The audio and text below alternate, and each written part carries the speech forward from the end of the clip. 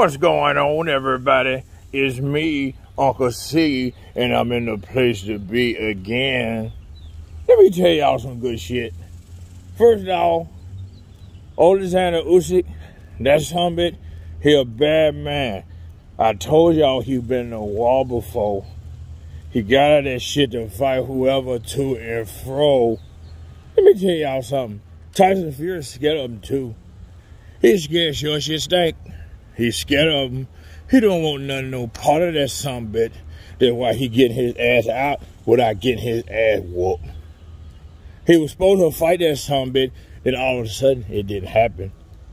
He fought that other sumbit, that fat ass sumbit, that sumbit that couldn't fight it all, toxic turbo all over the place. I think he was drunk.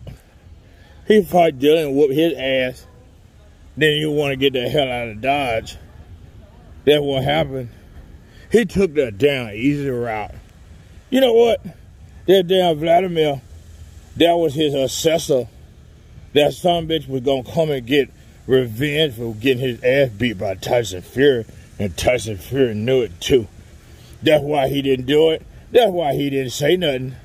Let me tell y'all something. Tyson Fury ain't dumb. He know he was going to have a fight with that little sumbitch. That's why he talk him and call him all out of his name. Because he knew that sumbitch was going to come to get him too. He didn't want none of it.